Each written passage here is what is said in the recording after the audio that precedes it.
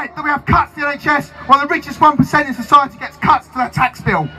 Do we value and reward the bankers and speculators who cripple the country, or do we value and reward the doctors and nurses who heal the country? We need to go out and reclaim our NHS from the politicians and profiteers in order to save our NHS. And we start the fight back for the NHS with a fair and safe contract for our junior doctors. Just remember what Bevan said. The NHS will last as long as there are folk left with a faith to fight for it. We are the folk.